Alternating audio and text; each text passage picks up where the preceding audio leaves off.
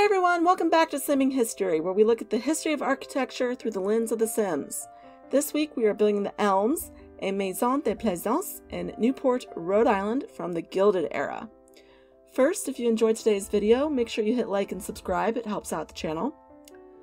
Everyone knows F. Scott Fitzgerald's The Great Gatsby, right? Either you had to read it in school, or you've seen one of the many film adaptations, or, like me, both. I've never really been a fan of The Great Gatsby, but that's kind of irrelevant for today, because Newport, Rhode Island, home of the Elms, and Newport's Maison de Plaisance, served as the inspiration for the setting of The Great Gatsby. Specifically, the house Rose Cliff served as the inspiration for Gatsby's home. Now, the Elms is not Rose Cliff, but it has a particular tour that makes it very unique. When you visit the Elms, you can take a special side tour called Servant's Life, where you tour above and below the main house to see how the servants lived and worked. For us, that means we can actually build the entire home, the complete picture, in Sims. So let's get to it. Maison de Plaisance is French for country house. It comes from 18th century France, when the rich and elite aristocrats would have had a country home to spend the weekends or summers at. This Maison de Plaisance in Newport, Rhode Island was built in 1901 for Edward Julius Burwind, a sort of self-created man from Philadelphia. He was a Navy vet and, of course, a tycoon, in this case, coal. And like all the other tycoons of the Gilded Era, he wanted to build himself a summer home in Newport. To that end, he hired Horace Trumbauer, a 31-year-old Philly native. He was the only architect to design a home for Newport that had not studied abroad. He had not studied in Paris. He had not even left the country. He had even only been in self-practice for just 7 years. But yet, he got the contract to design the Elms. Now, the Elms was based off of the Château des Anciers in France. The interiors were decorated by a French firm, Jules Allard & Sons, and it was designed in the Beaux Arts style, which takes its form and rules from classical architecture in the Renaissance. Beaux Arts originated from the École des Beaux Arts in Paris. It emphasizes the use of stone in classical forms and features. Decorative elements were highly detailed, and there was a hierarchy in spaces. We saw this a lot in classical architecture, where the first, second, and third floors would have had different orders, usually columns. In this case, at the Elms, the orders are expressed through the windows. The first floor windows were arched and had very much the traditional Beaux Arts shape. The second story windows were rectangular. The front gallery has a double white Italian marble stair with wrought iron handrails. The walls are limestone with raised panels. They have a white marble floor and purple marble Ionic columns. Those are the columns with the scrolls, with bronze capitals. Of course, Sims doesn't really have Ionic columns, so we make do. There are double alcoves on either side of the entrance, and they were used by the family to display their many collections in display cases. These collections would have included items like jade and figurines from around the world.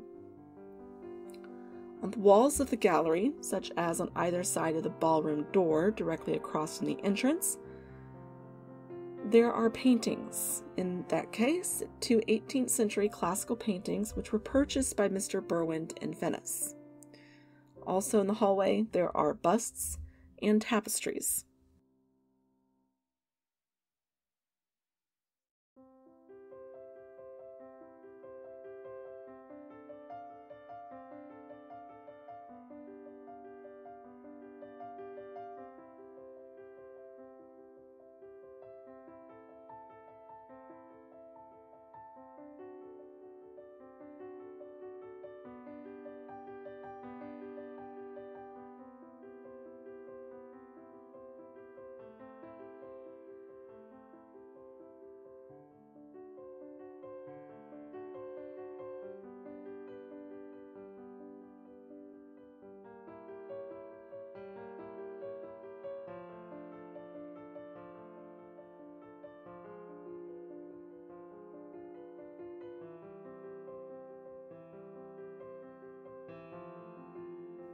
Down on one end of the hallway is the library, where Mr. Berwind would have worked or met with business associates. The walls were walnut wainscoting and red damask. The center table, the marble mantel, and the bookcases were all designed by Allard & Sons. And the fireplace contains a bas-relief copy of the Madonna and Child from the Church of San Jacopo de Ripoli in Florence, Italy.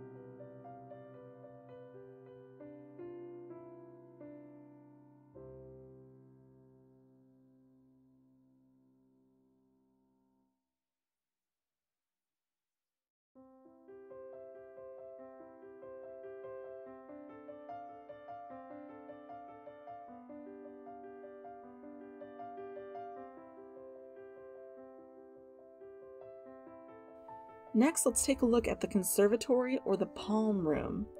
This was inspired by the Orangeries of France, which were sort of really nice conservatories that the aristocrats could hang out in which the orange trees could be brought in during the winter to help protect them from the elements. This room was designed to draw in the outside. Every wall contains either windows looking out onto the gardens or mirrors to reflect those gardens. It also has a fountain and plant basins that were decorated with sea deities.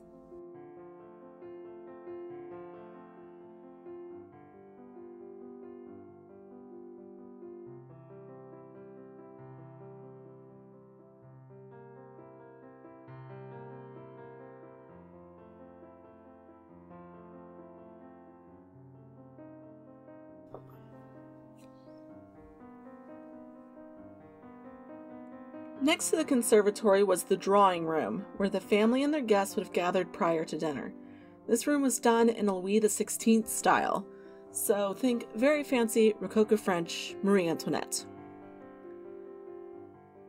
It was designed to have monochromatic gray walls, but with intricate detailing and woodwork and molded plaster. The point of focus in this room was not really supposed to be the walls, it was supposed to be the ceiling, which has a very large 18th century painting attached to it. The fact that that painting is literally attached to the ceiling is why it is still there. When this home came up for auction in the 1930s, that painting could not be separated from the house.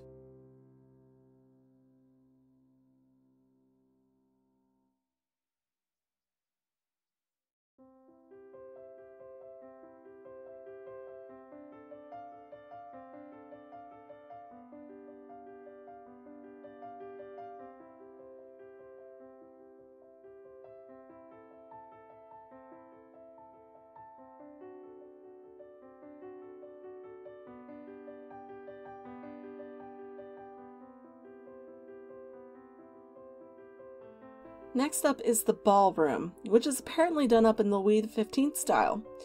Louis XV style is not my repertoire, so I'm just going to believe what I read here. Its design hallmark are the moldings that continue from the wall up onto the ceiling, and in the center of that ceiling is a very large crystal chandelier. The windows open out directly onto a back walk, which will be built later.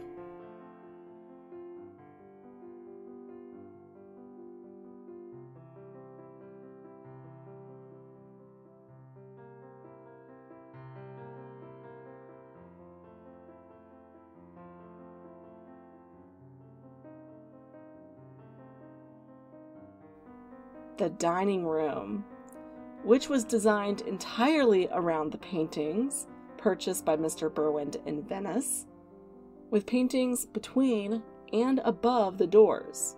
The fireplace has 3 different kinds of stone: red, white onyx, and green marble.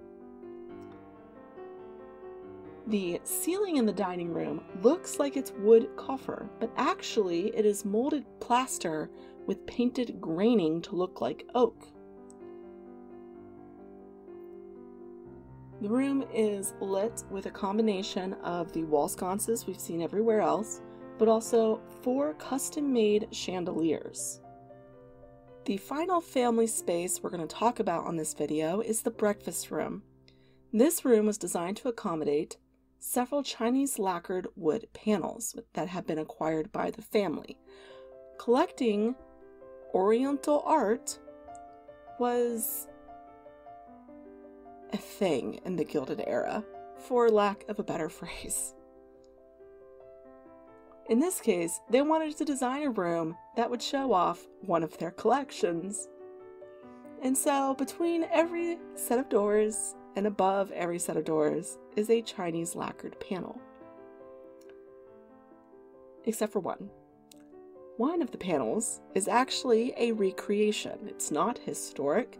It was made to look like the rest. And if you look closely when you're there, you can in fact tell which one it is. But I'm going to let you look for that.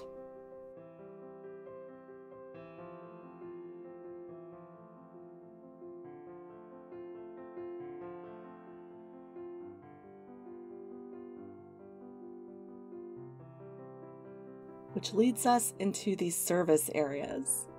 Next to the breakfast room, connecting to both the breakfast room and the dining room, is the butler's pantry. This is where, or rather, from which food would be served during meals. It's 2 stories. It's where a lot of the silver would have also been kept. A lot of the dishes would have been kept. It has 2 sinks, a fridge to store the cold courses, and a dumbwaiter connecting to the kitchen below. In this little back corner of the house, there is a room that's currently being used as a restroom, but at the time of the building's construction was originally the coat room for guests and is immediately adjacent to the house's elevator. This elevator connected all the floors from the basement all the way up to the hidden 3rd floor. And in the far back corner would have been the servant's stair. This stair also served all the floors and would have been used solely by the servants because, of course, they would not have been permitted to be on the main stair unless they were cleaning it. Thanks for joining me this week for part 1 of this build. I'll be back next week with part 2. This build was just too much for one video. Let me know in the comment section down below if you have any questions, or if you could see yourself maybe living or visiting the Elms. Or let me know if you have visited Newport and have toured some of these houses. In which case, which one was your favorite? You can find me on the Sims 4 gallery, where there will be eventually a playable version of this build, once I get it done. Seriously, it's a big build. It's taking a long time. You can also find me on Instagram at Simming History, where I post teasers for videos when I remember to do so, which is not frequently. I'll see you guys next week for part 2. Bye!